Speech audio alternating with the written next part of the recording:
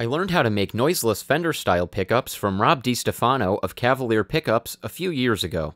I asked him how he did it, and he mentioned using an extra top flat workpiece in the middle of the bobbin so you can wind two coils, one clockwise and one counterclockwise. Then Rob told me he cuts a notch into the middle flat workpiece so the wire has a place to transition between the two coils. I use a fret slotting saw or a 24 thousandths nut file to cut the notch, but anything similar will work. You build the bobbin by using 1/4 inch spacers, so each coil has a 1/4 inch of winding space. I personally use 44 gauge wire at the thickest, and even as thin as the hard to find and extremely expensive 46 gauge wire to deal with the extremely limited winding space. The reason I go to these lengths is a bit complicated, but let me explain. The two coils need to be the same turn count to be effective at noise canceling, just like a regular humbucker. However, in a stacked humbucker, which is what a noiseless coil is, 75% of the voltage is induced in the top coil and only 25% in the bottom coil. This discrepancy between the coils, combined with the phase cancellation between the coils, results in lower inductance and a higher resonant frequency. In layman's terms, that means for the same total turn count, a stacked noiseless pickup will have less output and more high end than a regular humbucker or a single coil pickup.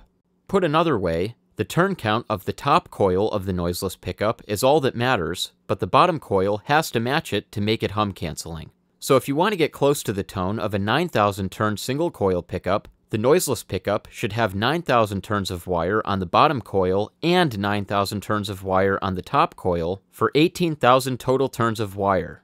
That means your target turn count needs to be achieved in a single 1/4 inch space. A tall order, especially if you're shooting for high output and a thick, heavy tone, which I achieved in one case by building a monstrous Telecaster bridge pickup with 11,500 turns on each 1/4 inch coil.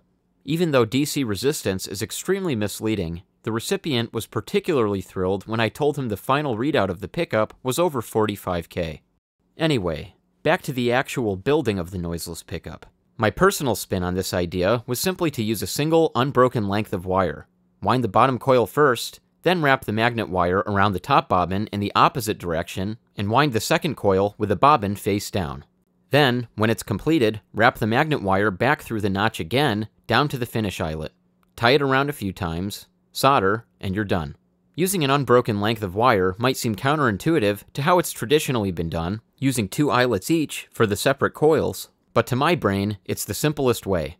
I've also never seen anyone else do a noiseless pickup exactly like this with one unbroken length of wire, so unless someone points out another builder who makes them like this, I guess it's proprietary. For my complete guide on building single coil pickups, I've put a link to the video in the description box. The only difference with the noiseless pickups is the middle flat work piece and winding the second coil in reverse, but the same principles for pressing in the magnets, filing the flat work, and gluing the magnets all apply. Also be sure to check out my complete pickup testing guide to see how I find the inductance, capacitance, resistance, Gauss strength, and resonant peak of pickups. I've also provided a link to that video in the description box. Hit that like button if you enjoyed this video, and for more information and guides on building pickups and just more guitar everything, stay tuned, right here on Guitar MD.